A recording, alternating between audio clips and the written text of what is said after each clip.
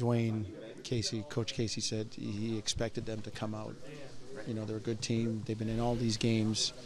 They came out and they really got into you in the first quarter. What did they do that really kind of threw you guys off? It was a tough shooting night for you guys because of their defense.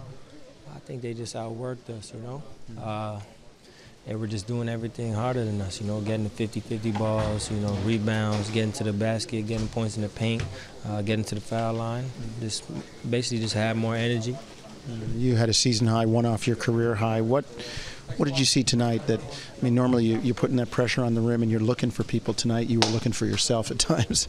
Well, I was just trying to be a spark. I felt like, you know, tonight I had to be aggressive and score the ball a little bit more because, you know, we were, you know, struggling to score a little bit. You know, guys, we were getting open looks, right. Just they weren't, you know, falling for us, you know, and, you know, not like usual. But so I was just trying to be more aggressive and score a little bit more.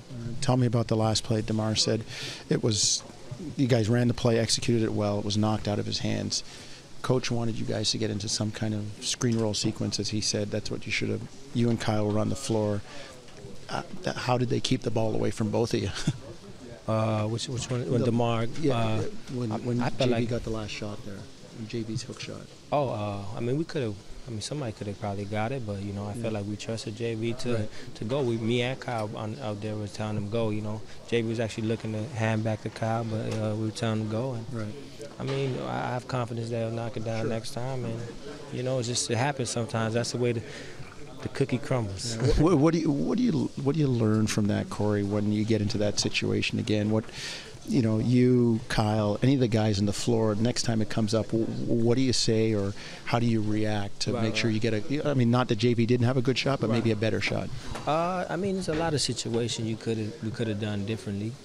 There's a lot of stuff we could have done differently. A lot of stuff I could have done differently. You know, for instance, you know, the foul on Oladipo at the end.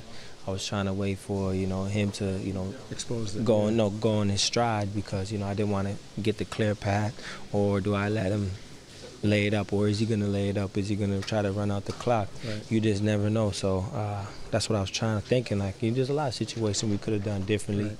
Right. I think I was a dribble too early. I could have waited a little longer, but I mean, and just for offensive wise, I mean, we gave it into him. He made a move, put it on the rim, it bounced on the rim a couple of times, gave us the chance.